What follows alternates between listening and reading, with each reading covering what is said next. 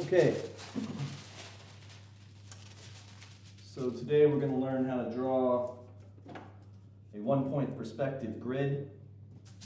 Obviously this first drawing that I've already made up ahead of time looks really complex, and what I'm going to do with the overlay is I'm going to build this step by step. You can see the steps here. You can go back and look at this. I'll put it back at the end of the tutorial. I'll put this back, and so you can look at it and stop and rewind and do the things that you need to do to figure out how to draw this. It's not that complicated though once we get into it step by step. You can also find this in the Francis Ching book that I shared with you on iLearn design drawing on page 256 and 257. But you should also read the entire section on perspectives this week, 224 to 283. Now in that section on perspectives, you're going to see that there are a lot of different methods to draw perspectives. I've been here AUS now for 7 years, and I've never seen anybody draw it this way. But after talking with Professor Hughes, this is the way that we learned how to do it. It's really the only way I know. I had to refresh myself on it, but in other classes, other sections, they're going to do it differently. I like this way because it allows me to really get inside of a perspective. I'm not always trying to struggle with how to get next to a thing or close to a thing like you do with some of the other methods. Some of the other methods seem to me to be more about viewing an object in space from beyond or above or away from. And in architecture, we like to be embedded within the space so we can understand what it feels like, and that's why I like this grid method. Okay, so we're going to start, as we always should,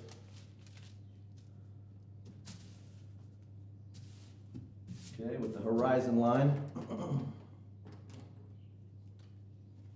Now I'm going to place my horizon line a little bit further up on the page. I'm not going to draw it necessarily right in the middle.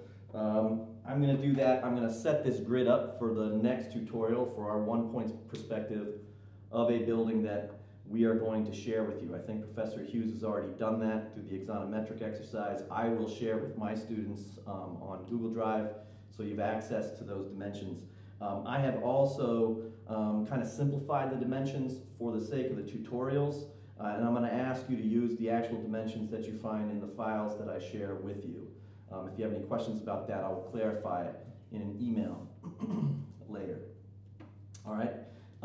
Knowing that I'm going to draw this perspective in a particular way, and I'm going to be in a particular space viewing particular things, I'm going to start to set up my grid so that it'll allow me to see things the way that I want to. So for me, I've pushed my horizon line up to about 2/3, maybe a little bit less of the page, so that most of the page is below the horizon line, so that I can see things in the foreground in this building, this space that I'm going to be inside. Okay, so one is to establish your horizon line. Okay, and just where it needs to be in order to see the things that you want to. Now you should probably experiment and play around where that thing is on the page, so you can see what it actually does to the drawing and how you view things. Okay. The next thing that we're going to do is we're going to establish our scale, and we're going to establish our horizontal measuring lines and our vertical measuring lines. Okay, so HML stands for horizontal measuring line, and VML stands for vertical measuring line. Okay, again, going back to the previous tutorial, I'm going to think about my eye line being at about 2 meters. Now I just used a scale that as you should do, 1 to 50. Okay, and you can see what I do is I just establish a set of measuring lines, okay, and I just scaled these from that scale to 6 meters, which corresponds to some of the measurements that I will have in the files that I share with you. 1, 2. So now I know that my ground line, okay, my ground line now is established as a horizontal measuring line about 2 meters below the horizon. So that means in this space, what I see is going to be from my eye level.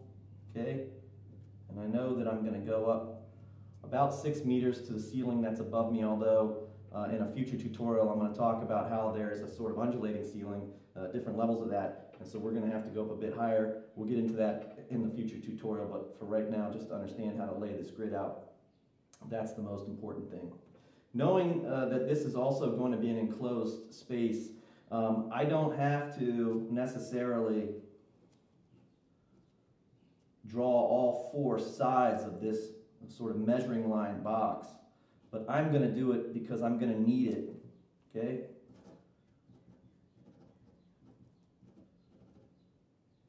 Okay, so that's the vertical and the horizontal measuring lines, but I'm also going to complete this box because I'm going to need it to draw the ceiling plane and both wall planes that I have. And so I don't necessarily have to, excuse me, draw out all the numbers for the measurements as long as I know where they are, as long as they correspond in scale to where they need to be. All right. The next thing I want to do is establish my center of view. If you remember that from the last time, my center of view will also be my vanishing point for all intents and purposes. And I'm going to put that right there. Now you can see what I did is I offset that. If you look at the design drawing page 256, 257, Ching actually makes this step second. It doesn't really matter which order you do it in. I kind of like to establish the measuring grid first, and then I think about where I want to be in the space viewing through that grid. I offset mine for a reason. You can kind of see the grid behind, allows me to see over into that area a little bit more. There's reasons for that, which we'll get into later. There's an architectural element here that I really want to see at a particular angle. And it also just makes the drawing a bit more dynamic than making it obviously right on the center, okay? So you just establish your center of view, which is also your vanishing point. All the lines will vanish towards that point on the horizon. All right, next thing that we're going to do is establish our vanishing grid lines.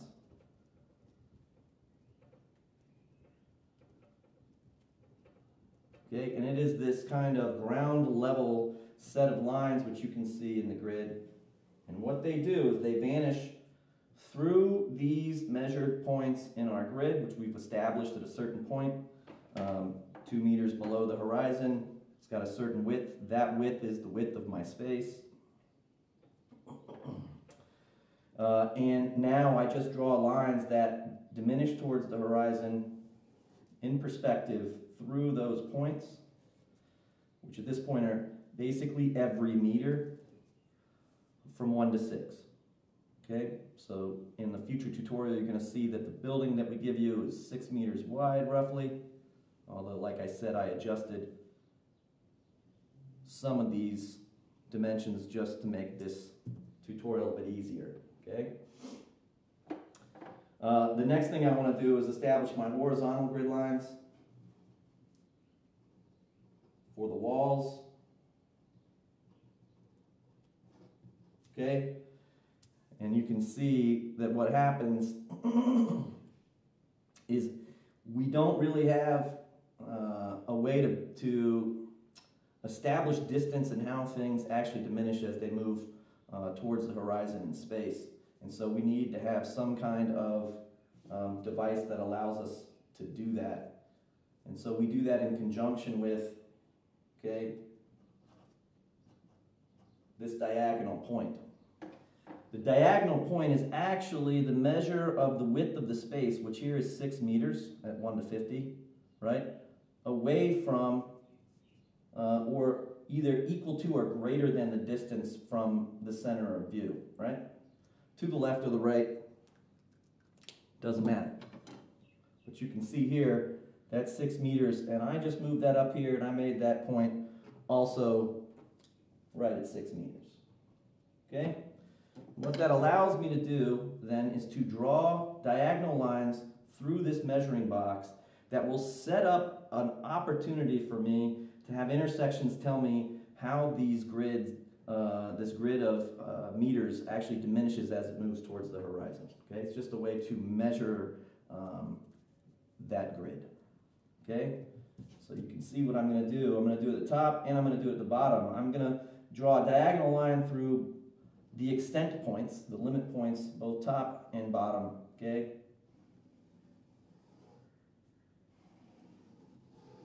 and I'm doing this pretty poorly and quickly. Obviously, you'll do this very precisely and accurately, okay? And I'll show you the clean drawing underneath, but you can see what that does now is that it crosses my vanishing grid lines, okay, at particular points, and those points are going to be important because they establish every meter, okay, now, right? Just drawing through that, I'm going to draw through that, and I'm going to draw this parallel to the horizon line, and you can see they get sort of bigger as they move closer to me, or smaller as they move towards the horizon. And then here you can see why I went to that point, okay?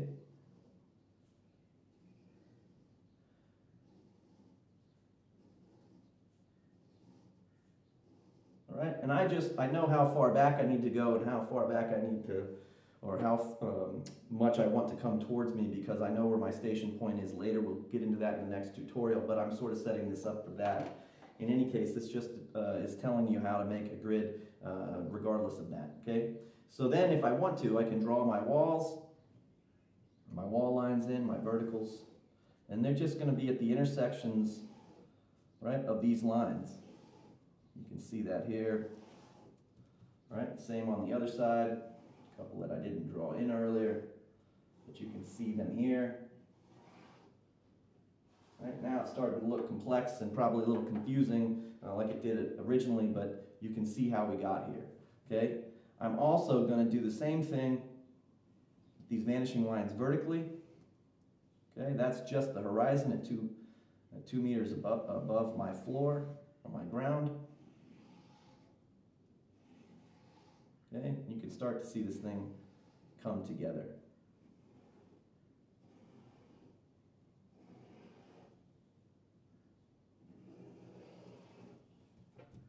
Okay?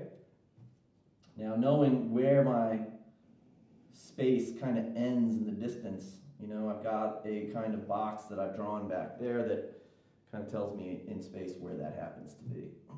Okay? So I can also then continue drawing these sort of vertical wall lines. These are all measured meters, okay? And then that will give me the ability to make intersections here, and I can make a grid of this entire space in that way, okay? And what this does is it lays out a framework for me to be able to draw a perspective based on dimensions that I care about and the view that I care about for a building, a space, or an object that I'm interested in. Okay, so going back to the clean drawing, you can see all the steps. You can come back and look at this if you have to, just as a snapshot, and you can kind of see how everything relates. If you have any questions, please let me know.